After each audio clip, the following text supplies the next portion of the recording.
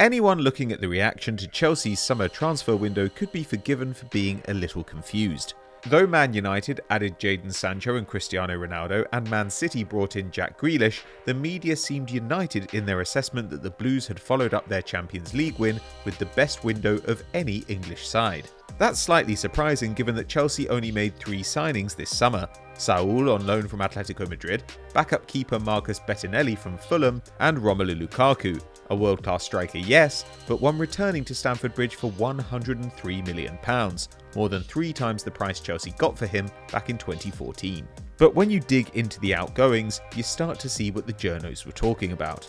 Only 9 Premier League players were sold for more than £20 million in the summer of 2021, but 3 of those were from Chelsea, with Marc Guehi, Kurt Zouma and Tammy Abraham all changing clubs for big fees. They even managed to get $8 million for Davide Zappacosta, who joined Atalanta, and $4.5 million for 30-year-old Victor Moses, meaning that despite the enormous cost of re-signing Lukaku, the West Londoners managed to turn a £2 million profit across the summer as a whole.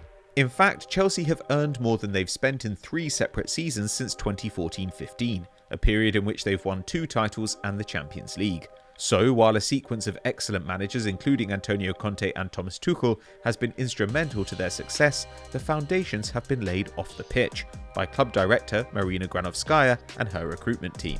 So how do they do it? How has a club once renowned for its ridiculous and haphazard spending become one of the tightest financial ships in the game? Today on FD Explained, we examine what makes Chelsea so good at transfers. And if you've got something to add, drop it in the comments section for a chance to be featured on this week's Sunday Vibes. Starting around 2010, the club began to spend small fees acquiring youngsters, who they then sent out to develop at smaller teams around Europe. Early signings included Patrick Bamford, brought in from Nottingham Forest for £1.6 million, as well as De Bruyne, Lukaku and Courtois, who cost Roman Abramovich a combined £29 million. And while the hope was that some of these players would develop into first-team quality contributors, the system made money regardless, with these pre-peak acquisitions becoming more valuable as they matured, bringing in loan fees each year, and eventually being sold on at a profit. It worked spectacularly well, and while the Blues of course made money on players like Mo Salah, they were able to earn big profits from lesser known players too. Andre Schürrle, Torgan Hazard, Oriol Romeu, Stipe Perica and Papi Djilobodji cost £30 million altogether and played a grand total of 99 games in the Chelsea shirt, but earned the team £28 million profit by the time they'd all left London, essentially funding the signing of N'Golo Kanté. This tactic became known as the Loan Army, and as time went on, its focus began to shift. Chelsea's youth teams were in the ascendancy, winning the Premier League's development competition in 2014 and 2020, as well as 5 successive FA Youth Cups between 2014 and 2018. And once again, the club turned to the loan system to maximise the value of their resources. Players were sent out to partner clubs like Vitesse Arnhem in the Netherlands, as well as to a raft of championship sides, putting some in the shop window and giving others experience of first-team football in preparation for joining the senior squad. And so, when Chelsea were hit with a transfer ban in 2019, they were still able to strengthen their first team by bringing in Reece James, Mason Mount, Fikayo Tomori and Tammy Abraham, who, despite their lack of minutes for their parent club, already boasted an average of 88 senior appearances apiece. But the Blues' market savvy is not limited to loans. Just as Abramovich recognised Chelsea's money-making potential when he bought the club in 2003, both he and Granovskaia have spotted when unusual circumstances presented big opportunities, and have acted quickly to take advantage. In 2020, as the COVID pandemic squeezed supporters out of stadiums and money out of football, teams began tightening belts across the football world. But while other executives braced for turbulence, Granovskaia and Abramovich embraced the chaos. Having made a £100 million profit in 2019 thanks to their transfer ban, the side was flush with cash, and the lack of money around Europe meant that there were more sellers and fewer buyers than normal, giving each pound better buying power than it would have in 2021 or 2022 when money started to flow back into the game. Chelsea promptly pulled out the black card and dropped a huge £222 million in the market, 80 million more than Manchester City, Europe's second biggest spenders. And while no other club in the world had a net spend of more than 95 million, Chelsea's was an astronomical 170 million, as they snapped up Timo Werner for below market rate, as well as bringing in Ben Chilwell, Thiago Silva and Kai Havertz without significant competition. It was a huge statement of intent from the Blues, and the capture of Havertz once again showcased the club's opportunism, as rumoured suitors Real Madrid and Bayern Munich didn't have the cash to enter a bidding war, meaning Chelsea could swoop for one of the sport's most highly rated prospects, even though the squad already contained Werner, Ziyech, Abraham, Pulisic, Hudson-Odoi, Giroud and Mount.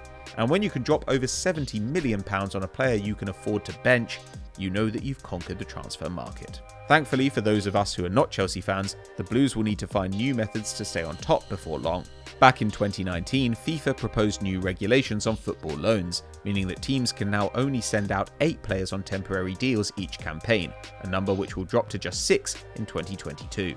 For now, this only applies to over-22s and international deals, but the long-term plan is for national federations to restrict domestic loans in a similar way.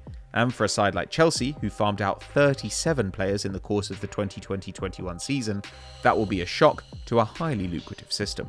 It will also reduce their ability to minimise the impact of mistakes. In the past, when Chelsea made a bad signing, like Tiémoué Bakayoko or Michy Batshuayi, they were able to earn some of the money they spent back across the course of the player's contract. Bakayoko has been on 4 loans and is now in his second spell at AC Milan, who have the right to purchase him permanently for a fee of £13 million. If they exercise that option, Chelsea will only have lost £12 million on the Frenchman, having made back 2/3 of the initial £36 million they spent during the course of his loans, but they'll not be able to do the same next time.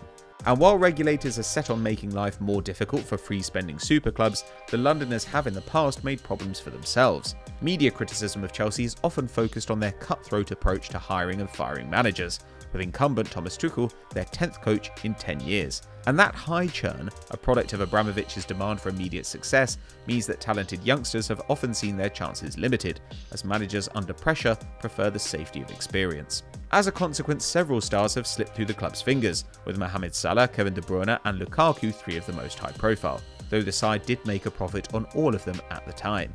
And with Tammy Abraham and Fikayo Tomori departing this summer for reasonable fees, it's possible another Chelsea product turns into a superstar over the next half-decade and embarrasses the hierarchy which let them leave. It could also be harder for Chelsea coaches to succeed over the next 10 years if Abramovich continues to run through them at the same rate. Thanks to the loan system, the club has always had a huge number of players on its books at the beginning of each season, giving new bosses a reasonable amount of flexibility, with enough varied talent at Cobham to play almost any style or formation. Kurt Zouma went from loans at Everton and Stoke to playing more than 2,000 league minutes in each of the last 2 years. Marcus Alonso fell out of favour under Frank Lampard, who preferred a back 4, before re-establishing his value under Tuchel in a back 5. And Andreas Christensen has gone from playing just 600 minutes for the club 3 years ago to being a key performer in the side's second UCL triumph. Without the power to loan out fringe members of the squad, Chelsea will be forced to sell more of these players than before, reducing their depth and making it even more likely that they will lose out on stars of the future. We'll see how Granovskaia adapts to the challenge. Having simply outspent their rivals in the first phase of Abramovich's ownership, Chelsea responded to the arrival of other mega-rich super clubs on the international scene by becoming smarter, and their eye for young talent and skill at finding suitable loans have made them one of the best and most profitable clubs in the world. As the loan system becomes more limited, they will be forced to find different ways to make money and will need fewer of their signings to miss, but the work done off the field has primed the side for long-term success. Of the 18 squad members to get more than 1,000 league minutes last season, half were 25 or under, and 55% of their goals were netted by players in that same age group, suggesting that the core of this side is here to stay, while the academy is likely to continue producing interesting prospects, with Billy Gilmore, Trevoh Chalobah and even Hudson-Odoi all yet to have a significant impact at the highest level. The club's clever dealings have taken them from Chelsea, widely hated new money upstarts, to respected members of the football aristocracy in under 20 years. Who knows what the next 2 decades could bring?